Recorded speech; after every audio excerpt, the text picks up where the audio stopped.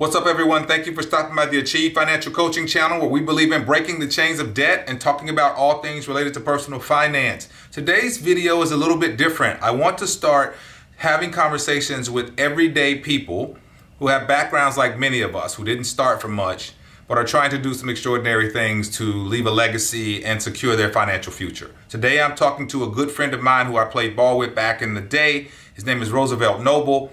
And what he decided was that him and his family wanted to start a family bank. And so when they had financial needs, that they could go inside of the family instead of taking their business outside of the family to somewhere else, or just going to, some of the everyday banks that we use. So I want to have this conversation because I want this to inspire you to start thinking about some of the things you may want to do yourself or with your family. You're only limited by your ideas and your willingness to put in the work to get these things done. So take a listen to this conversation. It's a very good conversation, may give you some great ideas. Subscribe to the channel, like the video, leave a comment, and share this with friends. Thanks for stopping by. So Dr. Roosevelt Noble, thank you for joining me here at Achieve Financial Coaching for today's talk. So if you could you tell us a little bit about your background financially? Did you come from money? Was your family well off? Just give us a little bit of information there. Yes, thank you for having me. I am Dr. Roosevelt Noble. I am originally from Kankakee, Illinois, which is a small town about 45 minutes straight south of Chicago. Did not come from financial wealth or a silver spoon by any means. My family, my mom and dad actually had started their family relatively young. So if you can imagine, by the time my mom was 21, she had 4 kids. Yeah. So that doesn't kind of set you up for a very successful profile. So we didn't necessarily come from money, but we did come from a tremendous amount of love. I would say in that love, the residual impact of that love is what really allowed us to be able to kind of walk into this family savings group that actually kind of has grown into our own personal bank kind of thing. So that is awesome, man. Hey, good foundation, at least from a love standpoint, but not necessarily on the money tip, right? So let's get into this, man. So why did you decide to do the family bank, Rosie, and how was that idea received when you first put it out there? So what started it? What started it for me was coming to the realization that I was the first person in the family to graduate from college. And you graduate from Vanderbilt, and that's that good school. That's right. And everybody kind of, expects you to have that good job. And you become the kind of the person that people can come to when they need financial assistance for anything. And we had a series of incidents that happened in quick succession back in like April of 2002. And it just kind of hit me. I was like, this will not be sustainable. It will not be sustainable for me to be the one that kind of is helping people out all the time. I love my family and love to help them. But I thought back to the adage of give a person a fish, you feed them for a day, teach them how to fish, you feed them for a lifetime. And so back in April of 2002 is when I first, again, just came up with the idea of like, we need to have a family emergency fund set aside. And that's all it was initially supposed to be, like a family emergency fund. And so I spent some time kind of doing some research and pitched the idea to my family in September 2002. And everybody was on board with it from jump. And we started in September 2002 with the basic premise of let's save a small amount of money. And we set some initial goals and some initial policies and rules around how we would use it. But the goal was to save a small amount of money. We wanted to increase what we saved every year by a certain amount. And it was very well received. And I think part of why it was well received was because, like I said, going back to that foundation of love and that foundation of trust. Yeah. My family trusted me. My family had a lot of belief in me. And again, as the one who went to this good school, they presumed that I knew what I was talking about. And so it wasn't a hard sell at all. It was a relatively easy sell to get people on board. And once we started in September 2002, it's been turning ever since. And we're coming up on, it'll be 20 years in September 2022. So. Wow. So 20 years in this game now. So I imagine you've worked some things out. So let's just go back a little bit, Rosie, just a few questions I want to make sure that my listeners get. So how is this family bank organized? So how do you all receive deposits? How do you withdraw money? How does that work with this family bank?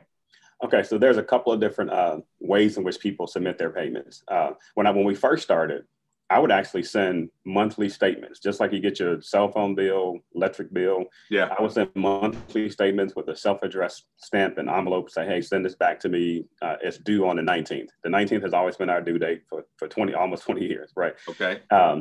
We've graduated from that to where people don't need me to send them these reminders anymore. Because now there's some people that I have a brother-in-law who does their payment through military allotment. My brother is a Zelle payment. My sister, who's also in the military, her bank cuts me a check. Okay. Mom is old school. Mom would just leave me a stack of checks for the year and say, deposit this one on the 1st of September, deposit this one on the 1st So the bank has some flexibility on how you receive there's flexibility in how payments come in. Flexibility in how payments come in. And as far as like money's going out, we have, various loan programs, various emergency assistance programs, various retirement programs. For example, there's a short-term loan, which is 30 to 60 days. We have long-term loans, which is 12 to 24 months. We have small business loans that we've done for each other. We have kind of like almost like a retirement fund set up to where we contribute money to take care of our parents. For example, I love that piece. Yeah. Talk about that a little bit, Rose. Yeah. So we have what we call like our longevity fund, where right now, for example, my mom and dad and my mother-in-law, like my wife and I, we put money aside every month to be able to take care of them, when they reach that age of either long-term care or being able to help them out financially, after they're completely retired as an income increase or addition to their normal retirement income. Right. So we have that program, longevity, but we also have Sunset, which is a program that like my dad is currently in, for example.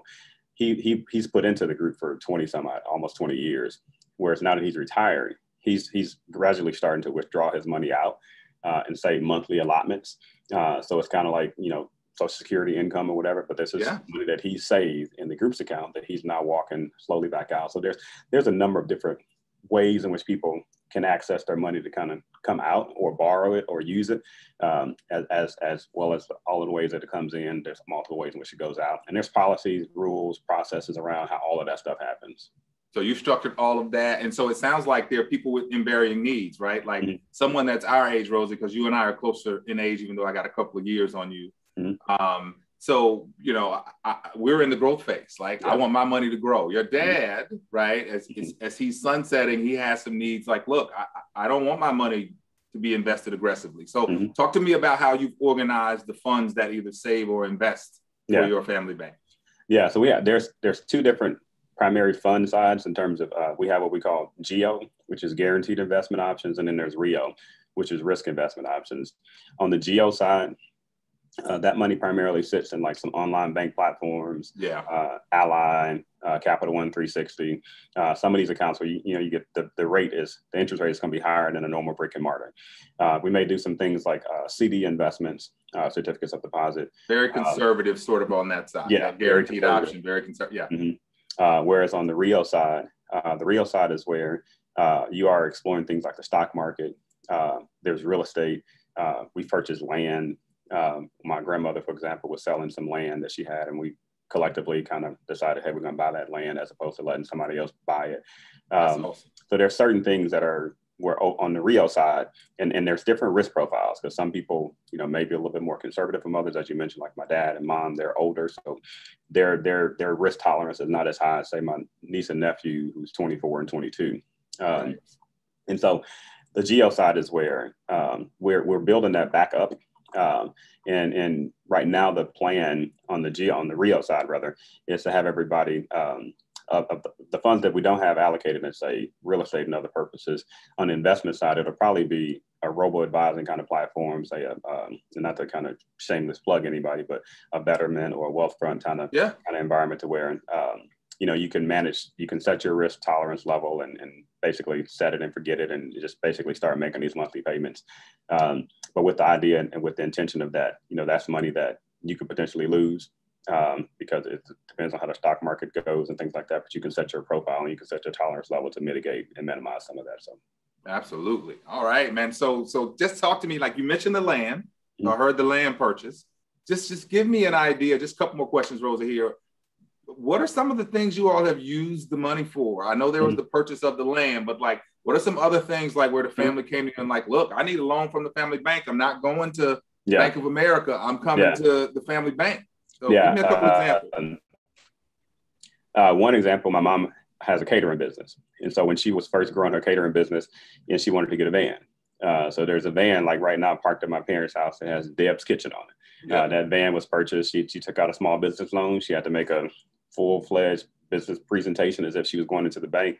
The family voted and she got that loan.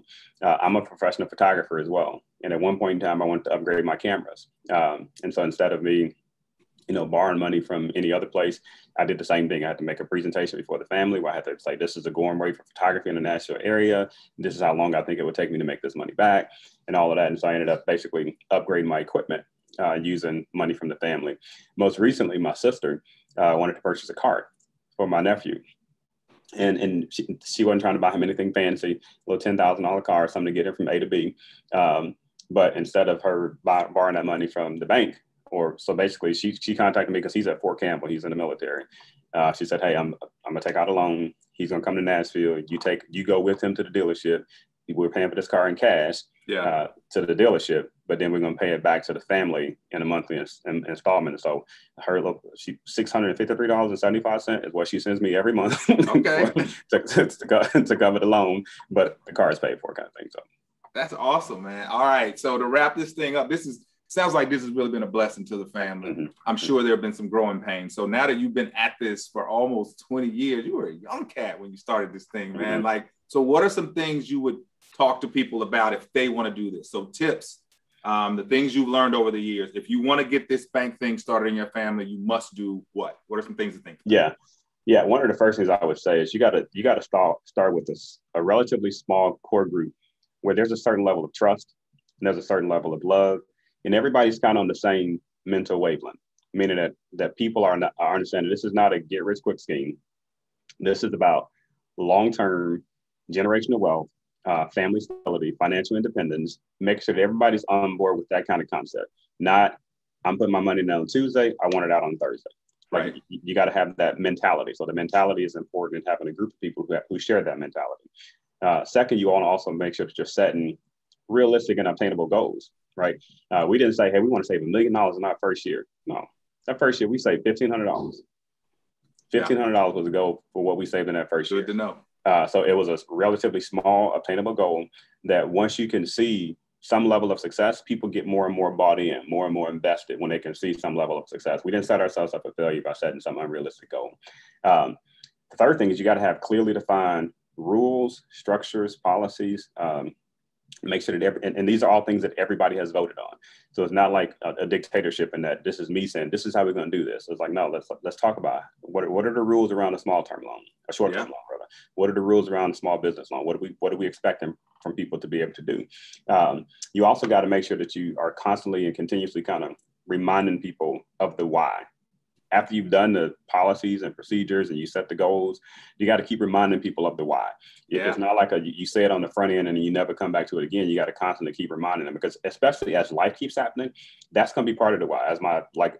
Before I had kids, I was invested in it, but now that I have kids, like I'm even extra invested in it, because that's part of my why, because the generational wealth concept is about we're leaving this for them and for their kids on our level, at least.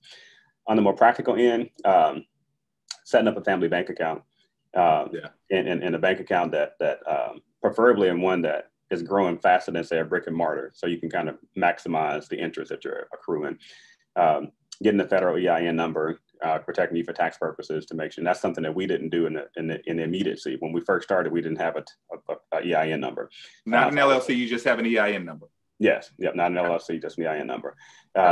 And probably most important in all of this, if I'm counting points, this would be like number 7, is you have to identify a family nerd or nerds in the family. I wonder who that is in your family. Yeah. And this is going back to Dave Ramsey, and Ramsey would say that every family, there's the free birds and there's the nerds, because you have to have somebody that is meticulously kind of calculating and keeping up with all of this information, and to make sure that, like, the money is where it's supposed to be. Everything is all of the dollars and cents add up. And to that point too, I would say transparency is important. You want to make sure as part of how you keep and maintain that level of trust with people is making sure that they see that like the money's always there, whether it's a monthly statement, whether it's quarterly meetings, whatever. You want to make sure that people can kind of feel safe about where the money is, how is it growing, what it's invested in, and that sort of thing. And that they feel like they're actively involved and actively engaged kind of throughout the process beyond just, I send my money and I have no clue where it is, how it's doing, and so forth. You got to kind of actively keep people engaged in it. So. Awesome. It sounds like you have a good process, Rosie, and over almost 20 years, I imagine that would happen. Mm-hmm. But just real quick, this is really the last question, I promise. How much time does it take you every month to collect everyone's information, add it to the system, receive payments, pay out people that may need, like how much time do you spend with that every month, you say? It is a very minimal. Actually, it's funny because after I did a financial session a couple of weeks ago, I timed myself last month doing it. It takes me about 27 minutes. Okay. And that's all I do. About 27 minutes to do all of the stuff that I need to do. And most of that is just me like sitting at a computer, transferring this, doing that, because the files themselves, after I do the online transfer and what I need to transfer, I've just built all of the files. I built it like this elaborate system of Excel files where I can change it in one file and then just open the other file and it's going to automatically do all the stuff I needed to do and then just save it and move on to the next month kind of thing. So awesome, man. Awesome. Well, Rosie, I really appreciate it, man. You have been a dear friend to me for a long time. We played ball together at Vanderbilt, and it's great to see someone who comes from a background like not a silver spoon in your mouth, a lot of love in the house, but you didn't receive an inheritance. And now the things you're building to leave that legacy to your family, man, I appreciate it. So thank you for joining me today, sir. Appreciate it, Kenneth. Thank you for having me, man. All right, always happy to support. Anchor down. No doubt. Anchor down. All right. If you enjoyed today's video, please consider subscribing to the channel, leaving a comment, and sharing this video with some friends. Check out some of the other videos we've made as well. Remember this, you can achieve much greater things than where you are today if you're willing to put in the work. Conceive it, believe it, and achieve it. I'll see you on the next video.